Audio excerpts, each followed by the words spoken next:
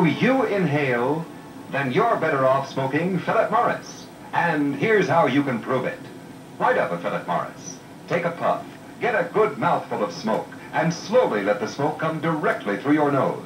Now light up your present brand and do exactly the same thing. Take a puff. Get a good mouthful of smoke and slowly let the smoke come directly through your nose. Notice any difference? Yes. But Philip Morris is so mild, while my own brand seems sort of harsh and burning. That's irritation. And remember, the irritation you felt in your nose is the same irritation that occurs in your throat every time you inhale your own brand.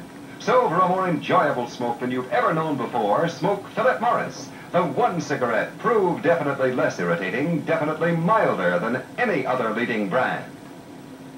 Do you inhale? Then you certainly should